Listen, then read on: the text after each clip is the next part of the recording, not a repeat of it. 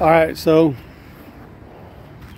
we all know that Catch has been running the measuring board monopoly for some time now.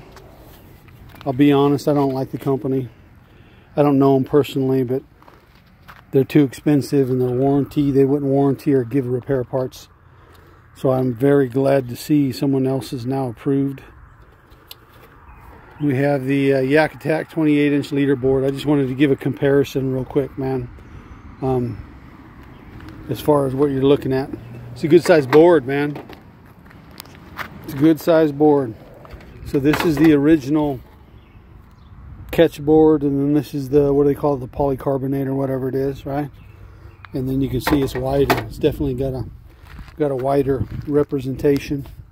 And then instead of 26 inches, it's 28 inches. Pretty cool.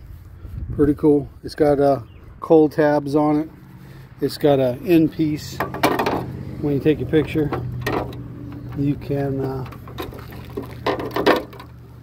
put your identifier tag on it. And I actually have the identifier stuff because it's on the package right here. Alright. So that'll end up going on here with the sticky tabs. But I just wanted to show it off. It's got a mirror finish on one end. Hopefully we'll be using it tomorrow when I take the Kaku out. Try to do some fishing. See what we can throw on the board.